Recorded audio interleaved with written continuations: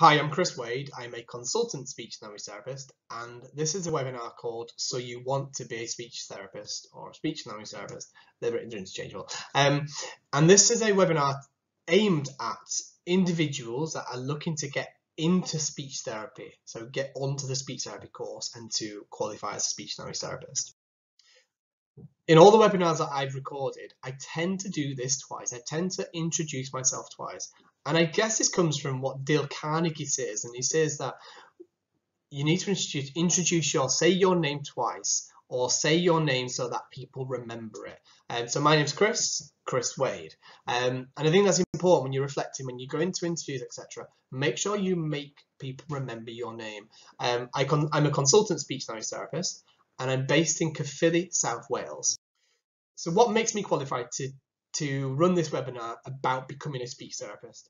So after I did my degree in linguistics, I did a BA in linguistics, and then I went straight into a degree, so BSc in clinical language sciences, which was the speech therapy course. So the course name for the speech language therapy course that I did.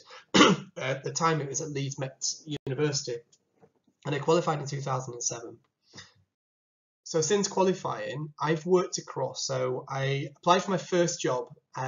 So it was a time when there were very few jobs out there. So in 2007, I think it was around about the time of just before the recession. There weren't many jobs out there. On the NHS.jobs website, there were 5 jobs available for speech therapists across the UK.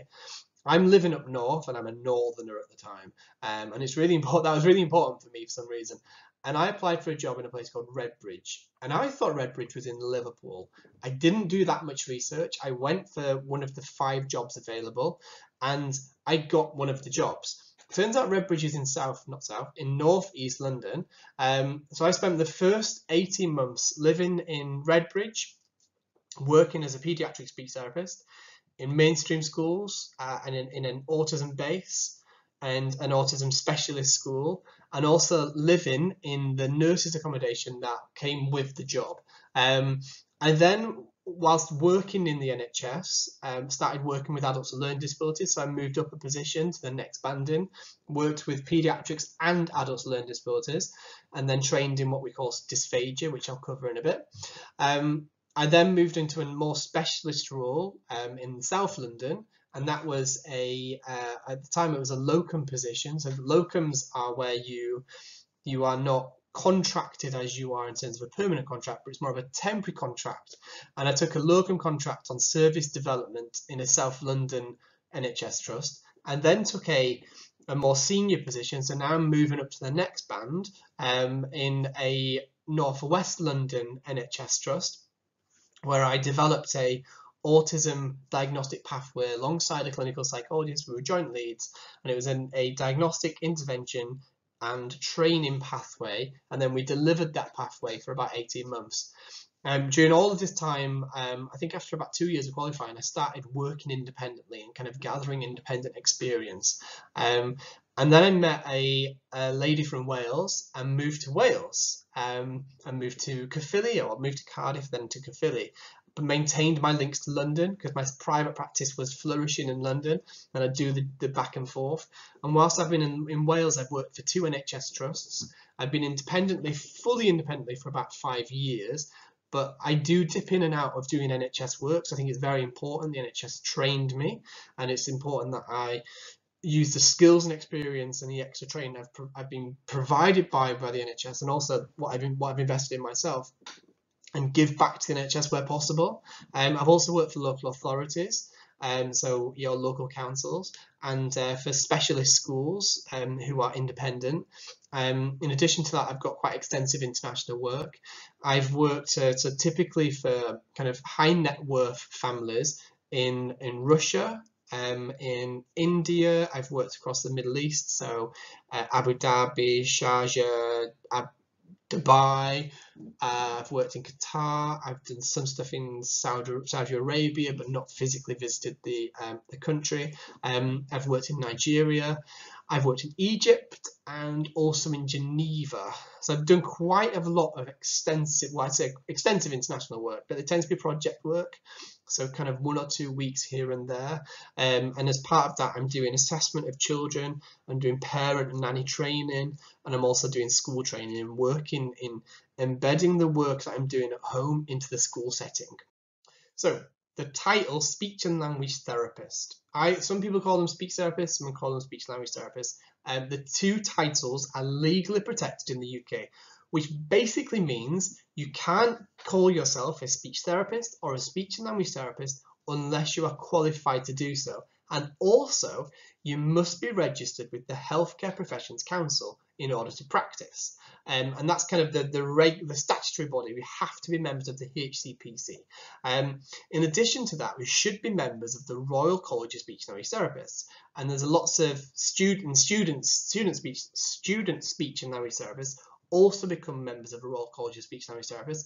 And the Royal College of Speech and Language Therapists, the RCSLT, because it's such a long word, such a long bunch of words to say, the RCSLT provide insurance, they provide lots and lots of clinical guidance and training. They provide a monthly bulletin magazine that gets sent to you with lots of information from fellow therapists and therapists internationally, new research. There's also there's a journal, so an academic journal that comes with the magazine. In addition to that, they run annual conferences for students, but also for fully qualified clinicians. So it's good to be a member of the RCSLT. In addition to the RCSLT and the HCPC, there are other organisations you can join. Some people may join ASLTIP, so that's the Association of Speech and Language Therapists in Independent Practice, and they're typically for independent therapists tend to join there, and that's a database of speech and language therapists working in independent practice in the UK. And there are other organisations that speech therapists may join, but your top two, one that you have to join is HCPC. So once you qualify, you then have to apply to become a member of the HCPC before you can actually start working. And your second one is your Royal College of Speech and Language Therapists. So our professional title, speech and language therapist, kind of does what it says in the tin. So we're experts in speech, language and communication skills. One thing that people aren't aware of is there's a specialism within speech therapy, which is the domain of the speech therapist, which is eating and drinking skills, which is called dysphagia. I'm qualified in dysphagia, but I don't practice in dysphagia because I stepped out of it because I wasn't getting enough experience whilst working independently. So you've got speech language therapists that are experts in speech, language and communication skills and in eating and drinking skills where they've done the additional qualification. So as speech therapists, as part of our HCPC statutory guidelines, we have to maintain continued professional development and record this and record what we've learned from the CPD. We have a set number of hours each year that we have to do CPD. And CPD can include the obvious attending of formal training, such as I've got a webinar on report writing, I've got another one on giving evidence as an expert witness, but there's lots of formal training you can attend. It includes informal training, where the on-the-job training, which lots of trusts and lots of teams will do because it's expensive to send everybody a particular training course.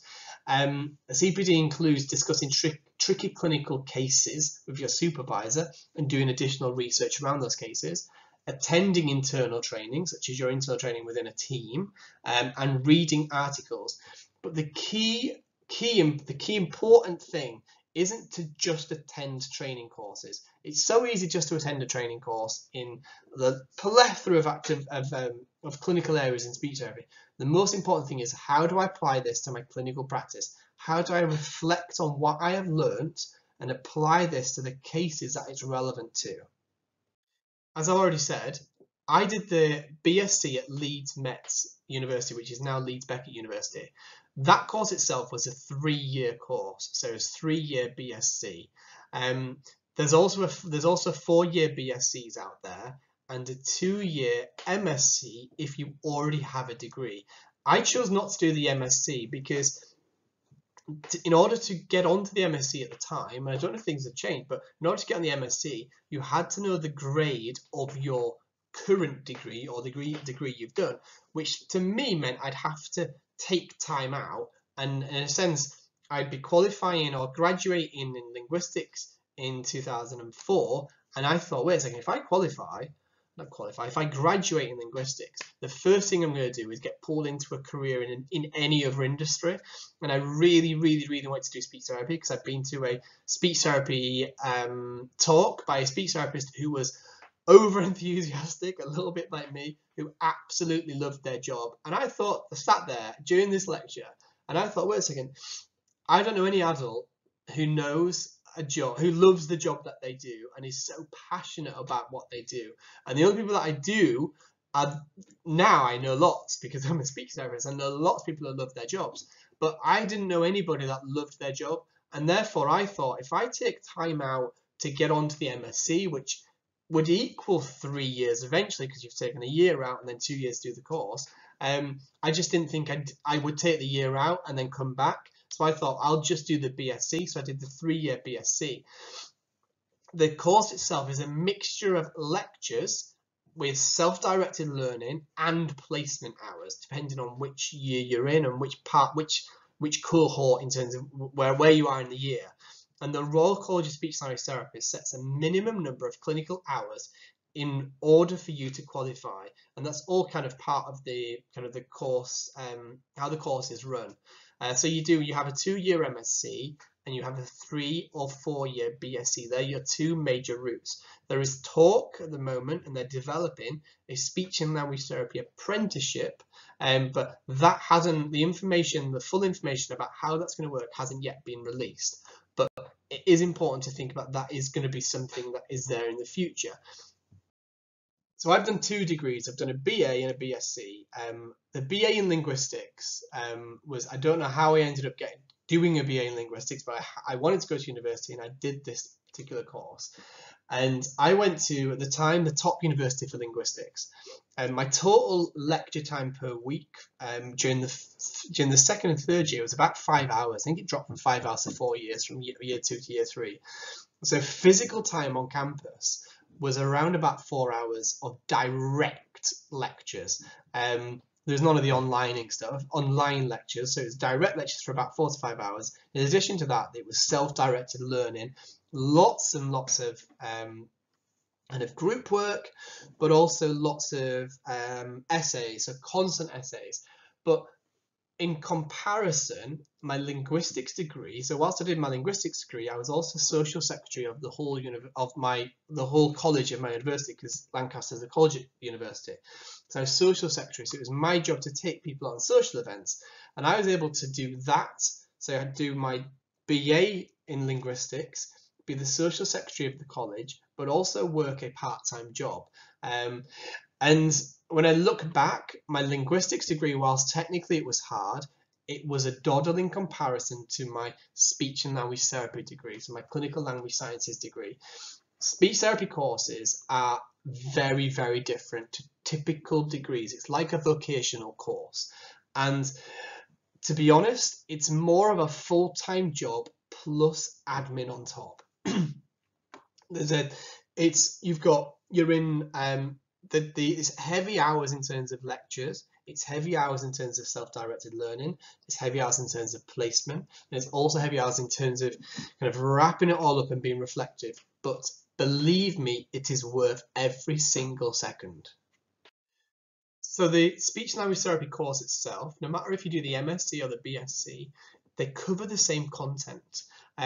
Here's a list of the things that they cover. I don't think it's a fully extensive list, but it's a very, very broad list in terms of development. So we've got early language development. So you learn about theories of early language development. You've got lectures on anatomy and physiology, which you'll typically be focusing on the head and neck, but you need to have a good understanding of everything. And you'll typically do your anatomy and physiology lectures with physios, and there may be some practical elements as well, depending on which university you go to. Linguistics is another part of the speech language therapy course, which as a linguistics graduate, I was a little bit cocky thinking this is going to be an absolute doddle. Linguistics, when you're doing speech therapy, is still hard. Even though I had a 2-1 in linguistics, and my friend who did the linguistics course with me at Lancaster and then came to Leeds and did the speech therapy course alongside each other, he got a 1st in linguistics, and he still found the linguistics element in speech therapy difficult too. Not as difficult as I did. Then you've got phonetics and phonology. I'm not going to describe what all these things are. I want you to do a bit of self-directed learning as well. But phonetics and phonology is about speech production. We covered this in linguistics, but again, this is the practical application as well. So this is really important when you all these areas that you're looking at this list. These are all important in terms of the job of a speech therapist. So it's important that they have to teach it, and they have to teach it in depth, and then you have to then apply it to the role as well. There's sections of the course that look at social linguistics, so that's the use of language in different cultures, the use of language from now, from olden days up to now. There's a heavy kind of part of the course on psychology, on looking at statistics, on being able to do studies, being able to read papers, being able to question things, and then psychological theories. Because you've learned about early language development, you also need to understand a typical language development. So this is what you'd see as not typical language development. So you need to know what's typical before you know what's atypical. And then again, like I said right at the start, it's the practical applications of all of the above to your clinical practice. In addition to what was on the previous slide, it's important to also state that there's a placement aspect or a placement element throughout the course. So to begin with, your placement will be in typical settings such as a typical school or a nursery setting, and it's an observational placement where you immerse yourself and you see typical language development. There'll also be an element of going to a nursing home, for example, and seeing the geriatric population and see how communication is in that population, and what the kind of typical development is in that area. Now we're going to look at how to get on the course, and it's important to constantly think that all the skills that you have from whatever job you have done are transferable. If I told you the jobs that I've done up to now, so I was a waiter, I was a cleaner in a restaurant, so I have been a flair bartender. I used to edit the football show for Bradford City at local radio stations. I hate football, but I still did it. I've worked in 5-star hotels. I've worked as a mascot for a local radio station. I was an 8-foot-high bright blue pigeon. As part of that role, the perk was I had to be the one that went to the airport to pick up the acts. So I met a lot of kind of top 5 acts, bands, and kind of people that are still around now. So I was one that I was a runner, so I had to go and collect them from the airport and drive them back in a Chrysler or whatever, and then make sure everything was okay, make sure we got everything on their rider list, etc. I've also worked in an estate agency. So all of these jobs that I've done, there's aspects from all of them where the skills are transferable, and it's really important to think right now, what is my experience as a person that wants to get onto a speech therapy course? What have I done so far? What have I done with my life so far? What jobs have I done? And how has the things that I've done so far prepared me to get to where I am? And the key thing to remember is speech language therapy is primarily about communication. We've got the dysphagia element, but it's primarily about communication. And therefore, in all of the roles you've done so far, there'll be an element of communication. So think about that. Think about whether there's been areas where you've had to do some work, some customer service aspects. Think about where you've had to been able to work with children or work with adults. But remember that all the skills that you've learned so far are transferable.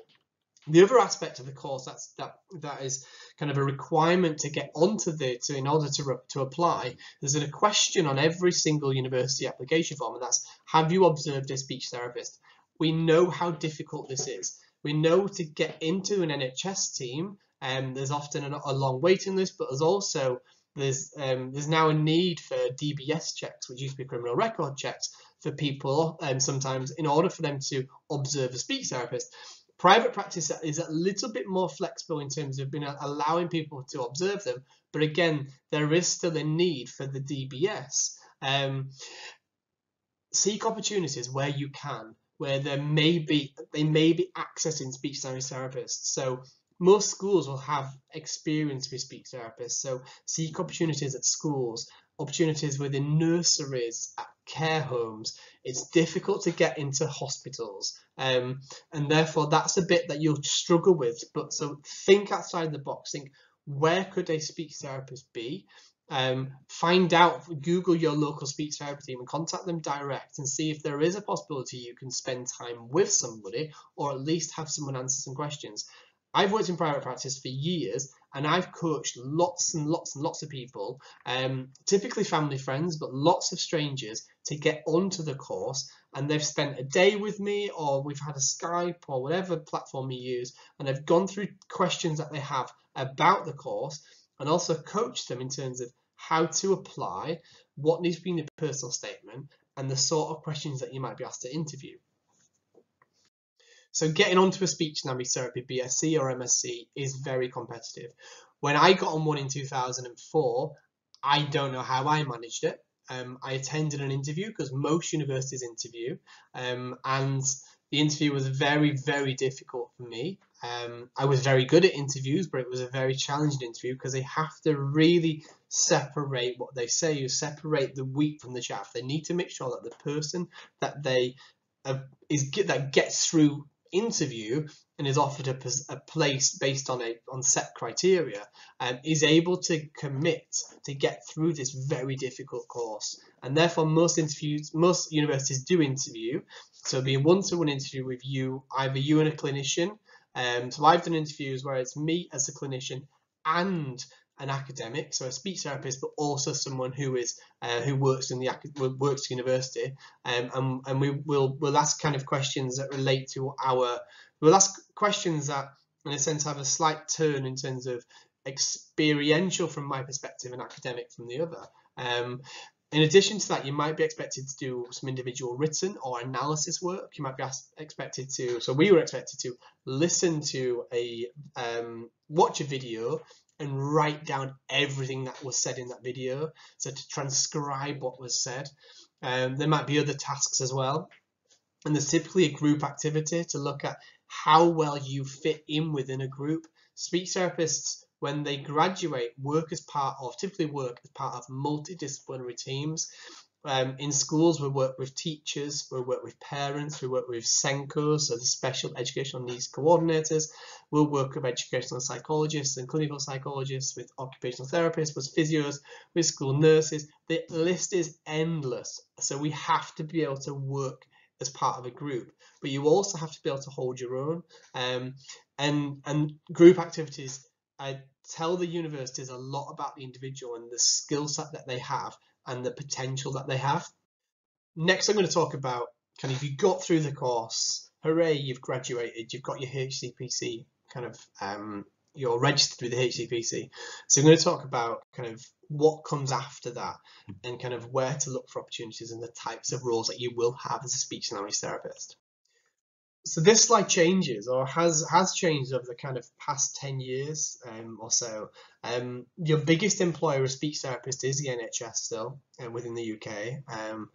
And in addition to that, things are starting to change, where what used to happen is the local schools would have what we call an agreement, or a service level agreement with the NHS to buy in speech therapy for their schools. Schools have now started to trade and look at other avenues to access speech therapy, and therefore you've got local authorities that employ speech therapists, you've got private hospitals, you've got schools and nursing homes that directly employ speech therapists, so they've got them as salaried employees. You've got the third sector that employs us, but also you've got independent practice. And in the last kind of 10 years, independent practice has really boomed in the UK. It's the same across the world. Independent speech therapy practices are big. I had an independent practice. I had 37 full-time speech therapists. We had about 90 contracts within the M25. So I owned a very large independent practice, and the potential for that practice was to keep doubling. We could have got bigger and bigger and bigger. I sold the practice on to a large healthcare kind of conglomerate.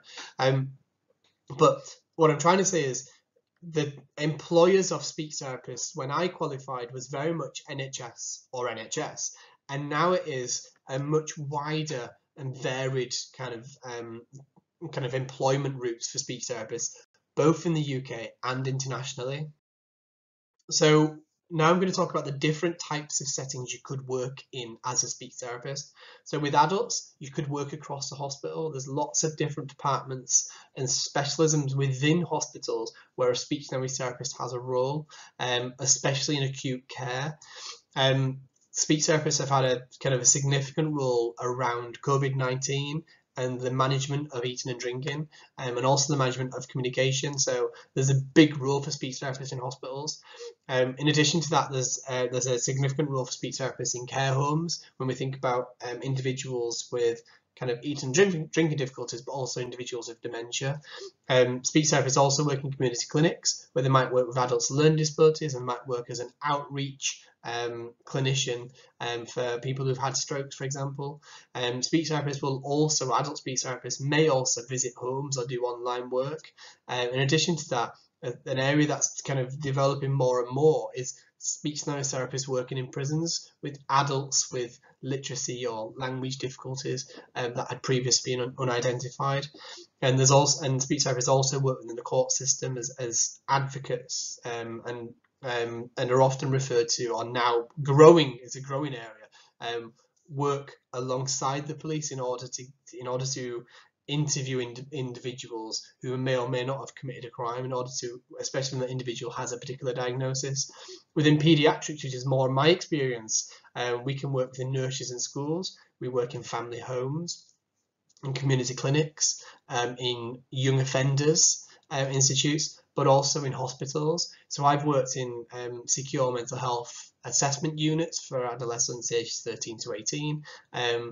And I guess what I'm saying is that there's lots of settings in which we can work. But one of the big things that I've missed out there is the community. So as a independent speech therapist, a lot of the work I do, I'll start at home, I'll do some work at school, and then I'll do some work in the community. So I might be seen going to a play centre with a child with autism, or I might go to the cinema with a young adult that has a stammer. And again, it's looking at the practical application of what I'm doing, but there's lots of settings that I could be working in. As a UK trained speech and language therapist, you'll be considered to be you'll be highly regarded across the world in terms of your qualification. When I worked in Harley Street, I had a small, tiny room in Harley Street where often families from the Middle East or Far East or from Africa would arrive at the top of the street, and they would select their medical team, and Harley Street's right next to the embassies. So I had to have families from across the world based on the fact that I was London based, but also based on the fact that I was UK trained. And because of that, I was then invited. This is how I did international work. I was then invited out to do work and to train clinicians in other countries. It's also important to think that so the RCSLT, so the Royal College of Speech and Language Therapists, has agreements with other organisations, so they're equal bodies in other countries, where we may have to do additional qualifications or additional training or have our certificates certified, etc. But we can then physically move to other countries. I work a lot in other countries as a visiting professional, but in order for me to work in a place like the UAE, I have to do additional additional interview, etc. But having being UK trained puts me in a very kind of particularly special position. So in the UK, in the NHS, we have what's known as the banding system and spine points.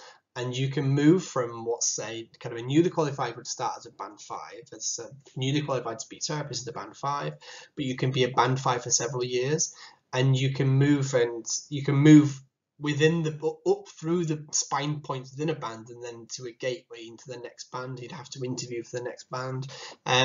Private practice typically follows this suit, so that in order to be competitive as a private provider and recruit speech therapists, because speech therapists are, again, there's a, I don't know if there's still a national shortage, but it's difficult to find. When I was recruiting speech therapists, it could be very difficult at times to find a speech therapist, and therefore what private practice tends to do is it tends to follow suit with the NHS. So when the NHS gets their pay increase, the private practice practitioners will typically get the same increase. There'll also be slight differences here and there. And then there's progression within an organisation is obviously, like any other role, it's dependent on quite a few different factors. So it could be down to the time you've been in that particular role, or the level of specialism, or whether there's specific training required. So when I needed to kind of specialise in autism, and I needed to do my autism diagnostic training, which is the ADOS and the ADI, and I had to do specific training in intervention, which I did teach, and also training in dysphagia for working with children with eating and drinking difficulties. I moved up from a band 5 to 6 to 7. In addition to that, as your career progresses, you'll need clinical supervision throughout your career.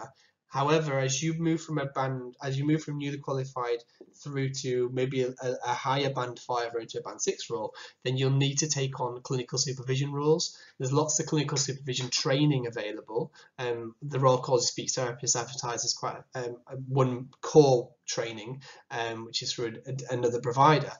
And in addition to that, you might be asked to lead in specific clinical areas. And then finally, in terms of that progression within an organisation, there'll be managerial roles, and then as a managerial role, in order to maintain your title as a speech and language therapist, there's still a minimum number of hours that the Royal College of Speech Therapists sets out in order for you to do as clinical practice to maintain your title. So the course that you do, either the BSc or the MSc, will look at both paediatric work and working with adults. So I've put geriatrics, but it's adults. So essentially it's cradle to grave. I hate that term. It's cradle to grave. So working with children who are tiny, going all the way through to working with older adults.